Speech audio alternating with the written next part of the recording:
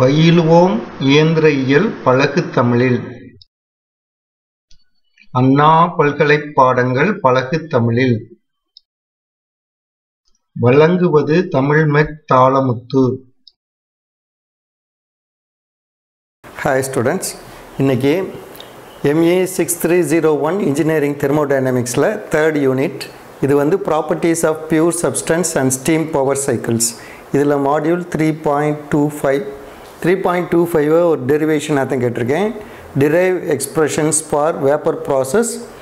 இது application of first law of for நான் flow processes. இதில் ஏற்கனவே நம்ம 5 இது பார்த்துட்டோம். இப்போ 6வது இது Polytropic process. Polytropic process என்னன்னு தெரியும்னு நினைக்கிறேன். Polytropic process follows the law of PV to the power of n equal to constant. இந்த இதை ஃபாலோ பண்ணுறதுக்கு இது பேர் தான் என்னது? Polytropic process. இந்த இதில் n வேல்யூ வந்து n equal to 1.13 for wet steam. wet steamக்கு வந்து 1.13 இருக்கும். இதிலேயே வேரியேஷன் இருக்கும். அது வந்து அந்த எக்ஸுங்கிற வேல்யூ இருக்கு இல்லையா, ட்ரைனஸ் ஃப்ராக்ஷன் ஃபேக்டர் வச்சு கொஞ்சம் கொஞ்சம் வேரியேஷன் ஆகும். இது வந்து சூப்பர் ஹீட்டட் ஸ்டீமுக்கு வந்து n equal to 1.3 இருக்கும். இன்பிட்வீன் 1.13லேருந்து 1.3க்குள்ளே தான் இந்த nங்கிற வேல்யூ இருக்கும். ஓகே, இப்போ 2 சுச்சுவேஷன் நான் கொடுத்துருக்குறேன். இது வந்து PV டயக்ராம் கொடுத்துருக்குறேன், TS டயக்ராமும் கொடுத்துருக்குறேன். PV டயக்ராமில் இதில் பார்த்தாலே நல்லா தெரியும். இப்போ இந்த கண்டிஷன் 1ம் இதில் கொடுத்துருக்குற கண்டிஷன் 2ம் என்ன இதில் இருக்குது? வெட் ஸ்டீம் கண்டிஷன்லேயே இருக்குது. இந்த கண்டிஷனில் வந்து ஸ்டார்ட் பண்ணும்போது ஸ்டேட் 1 வந்து வெட் ஸ்டீமில் இருக்குது, 2 வந்து சூப்பர் ஹீட்டடில் இருக்குது. இந்த 2 ஸ்டீமுக்கும் இருக்கிற 2 இதுலேயும் இருக்கிற ஃபார்முலாலாம் நான் கொடுத்துருக்குறேன். எதுக்கு மேட்ச் ஆகுங்கிறத பார்க்கணும். இப்போ TS டயக்ராமில் பாலிட்ராபிக் ப்ராசஸ் வந்து இங்கே சேச்சுரேட்டட் லைன்லேருந்து சூப்பர் ஹீட்டட் ஸ்டீமுக்கு வரையிலும் இருக்கிறதுக்கு நான் கொடுத்துருக்குறேன். இந்த TS பிளாட்டில் வந்து இதெல்லாம் பேரலல் லைன்ஸில் என்னது? Constant pressure lines. Constant pressure லைன்ஸில் 2 இது போகிறாப்பில் போட்டிருக்கு. இப்போ இதை பார்ப்போம். இப்போ Wங்கிறது என்னன்னு, அதாவது பாலிட்ராபிக் ப்ராசஸ்க்கு வந்து V1 minus V2 divided by n minus 1.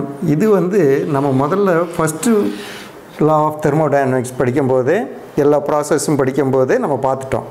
அதே இது தான் இப்போ ஸ்டீமுக்கு, தட் இஸ் பியூர் சப்ஸ்டன்ஸுக்கு என்ன மாதிரி அதை மாற்றணும்.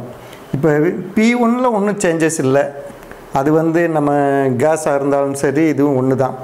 ஆனால் இந்த V ஸ்பெசிஃபிக் வால்யூமில் தான் வித்தியாசம் இருக்குது. ஸ்பெசிஃபிக் வால்யூமில் ஏன்னா இதில் வந்து வெட் ஸ்டீமாக இருக்குது. இது வந்து வெட் ஸ்டீமாக இருக்கிறதுனால அதுக்கு வந்து ஒரு ஃப்ராக்ஷன் இருக்குது, steam fraction, that is dryness factor இருக்குது. ட்ரைனஸ் ஃபேக்டர் x1னால் இது VG1ங்கிறது எங்கே ரீட் பண்ணும்? இங்கே ரீட் பண்ணும். VG1, அந்த VG1 இன்ட்டு x1 இந்த இதுக்கு. இப்போ 2க்கு என்ன ஆகுது? 2வும் வெட் ஸ்டீம்னே கொடுத்துருக்குறேன். வெட் ஸ்டீமே கொடுத்துருக்கிறதுனால அதுக்கு x2 இன்ட்டு VG2 இதுக்கானது எங்கே ரீட் பண்ணும்? இங்கே ரீட் பண்ணும். VG2 இது வந்து ஒரு எக்ஸ் ஃபேக்டர் x, இது x2. ஓகே, மற்றது இதே தான் n-1 ஃபார் வெட் ஸ்டீம்.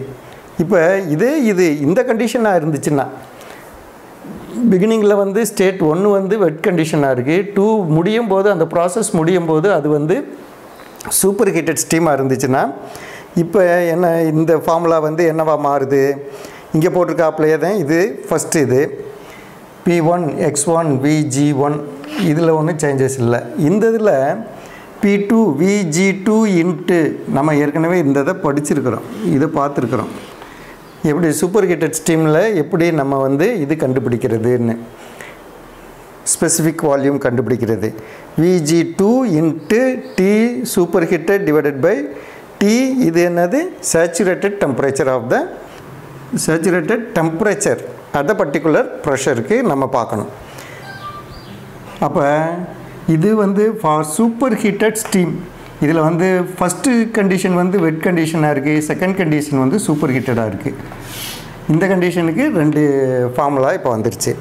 இப்போ அதே மாதிரி இன்டர்னல் எனர்ஜிக்கு பார்த்தோம்னா ஃபார் வெட் ஸ்டீமாக இருக்கும்போது U1 இன்டர்னல் எனர்ஜி, இங்கே internal energy H1 minus P1 into X1 VG1. இது என்னன்னு தெரியுது இல்லையா? நான் திருப்பி ஒவ்வொரு இதுலேயுமே சொல்லியிருக்கிறேன். ஹச்சுங்கிறது என்னது, என்தால்பி வந்து delta U plus P into V. அப்போ டெல்டா Uங்கிறது என்னது, H minus P into V.